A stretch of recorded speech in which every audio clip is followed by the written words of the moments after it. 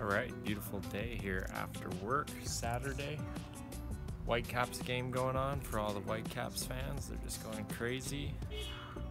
I don't get it, but I won't get into that right now. Just heading out on a day date. Finally get to go out during the daytime and enjoy the sun. And I got, look at this, 2 snails staring at me right here. Snail. Climbing walls and stuff. So she is bringing me a smoothie, so that's awesome. Thank you. And I don't know what we're doing yet, so kind of excited to see what we get up to. There's a tiny house function going on right now. I think it's sold out, she said, though.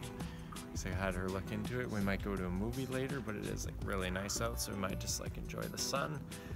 Gonna be riding to Deep Cove tomorrow with Clint, the owner of the bike shop here.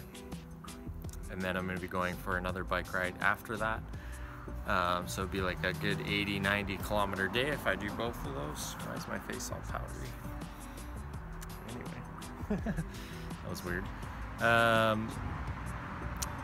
And tomorrow's a big riding day, so just a little bit of walking today, nothing too serious, lots of eating. Getting ready for that, getting the blood sugar filled and glycogen up, and we'll be good to go for the ride tomorrow. I'm super excited to see how Clint rides. Apparently he likes to spin as well. And then the homie Max is out of town. He's in Oregon, so I'm going to see him when he gets back. We'll go for another ride. Maybe I'll take the GoPro along, and peace out. Bikes everywhere. Tiny shed houses.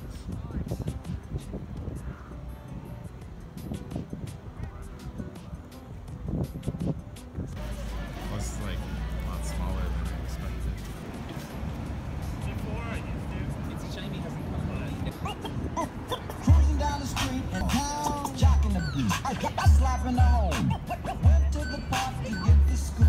Knucklehead and my 6 bar.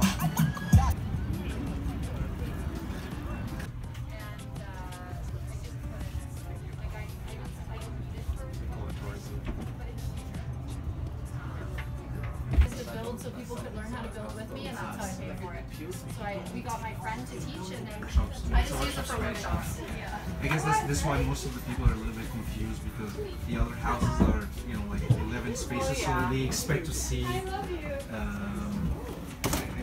Get out of my shots. What?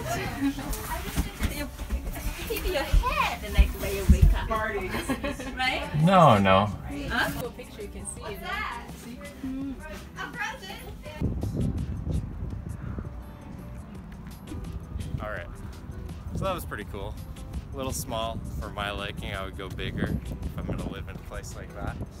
But the loft space was like really, what's the word I'm looking for? Exponential? No, I don't know.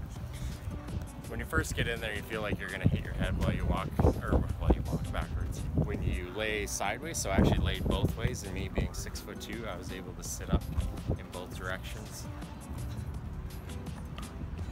And so yeah, I didn't hit my head facing both directions, and that one Chinese woman was like really concerned and thought only a dog could live in the space.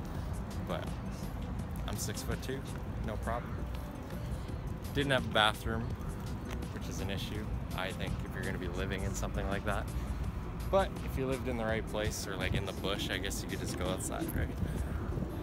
And that's it.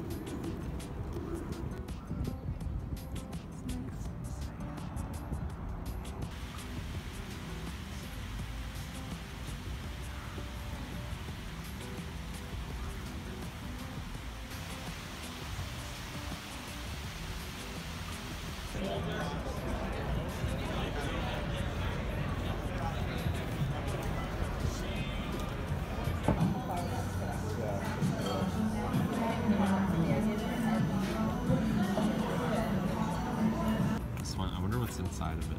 Strawberry and what? Ew. Here we go. Oh.